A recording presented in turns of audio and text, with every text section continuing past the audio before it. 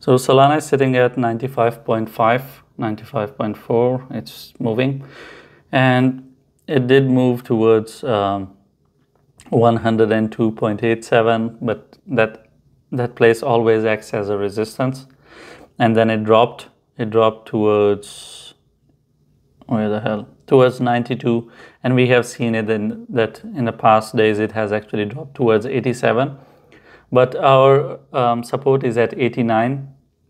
As long as 89 holds, you can expect this to go back to 102 from 95, and if it breaks 102, then it can start its journey towards 107.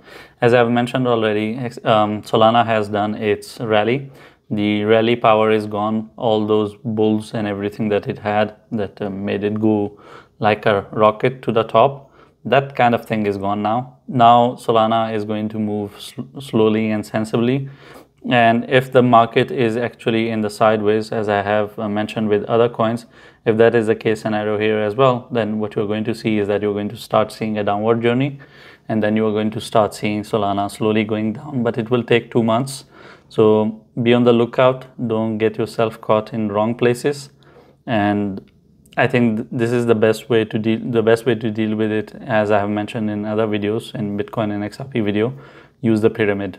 You can watch that video to understand how to find the video if you don't know how to find the pyramid video. Apply the pyramid just to be on the safe side. Otherwise, it is actually going to go down in the next 2 months. That is what I believe. And it's going to be a slow movement. So you don't need to buy here. If you're someone who does things on spot and you are holding it for long, you can get better prices than what prices you're getting now.